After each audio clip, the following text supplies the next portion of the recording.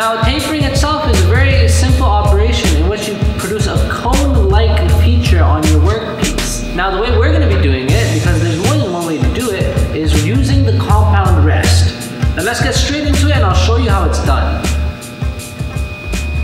This is your compound rest. This is where the tool holder post resides. And you'll notice that in most operations, the crank is locked in place. And this is because, for the sake of rigidity, it's locked. But if we unlock it, you'll notice that it travels in the same direction as your carriage crank. If you unscrew the 4 bolts that hold the compound rest in place and put the compound rest at an angle, then when you turn the crank for the compound rest itself will move at an angle. So this allows us to cut at certain degrees, allowing for the formation of a taper on your workpiece. So let me show you how that's done. First thing you're going to need to do is find an Allen key set. In this case, I already have my size ready, 5/16. So I'm going to take it and loosen ever so slightly all the 4 bolts that hold the compound rest in place.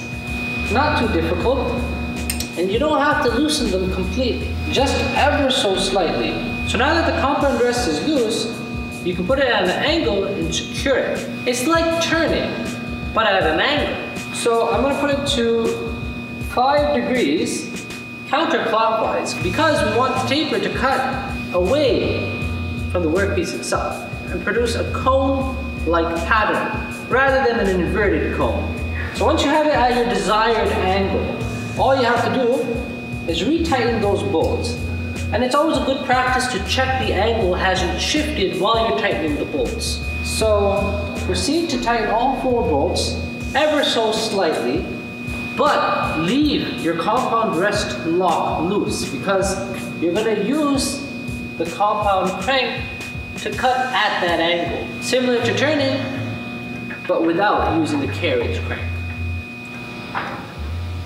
So you'll notice that now that your compound rest is at an angle, what happens to your tool? If you try to insert your tool in parallel to your actual compound rest, your tool is at too much of an angle. And now you risk not only cutting at an incorrect angle, but also rubbing the tool and the tool holders against the actual workpiece itself. So now what you need to do is angle it the best you can so that it doesn't interfere with any part of the actual workpiece itself. And if you're having difficulty gauging this, then what you can do is bring your tool closer to the part itself.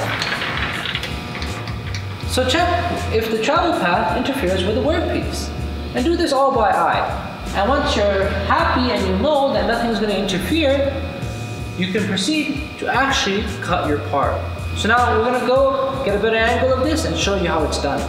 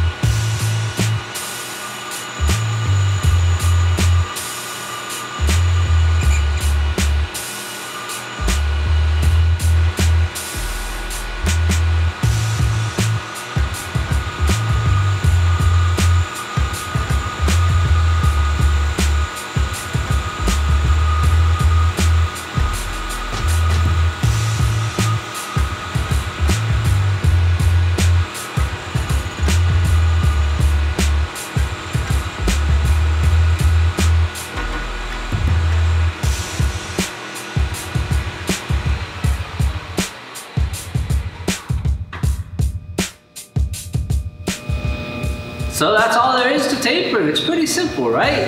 Alright, well thanks for watching tutorial number 5 and we'll catch you in the next one.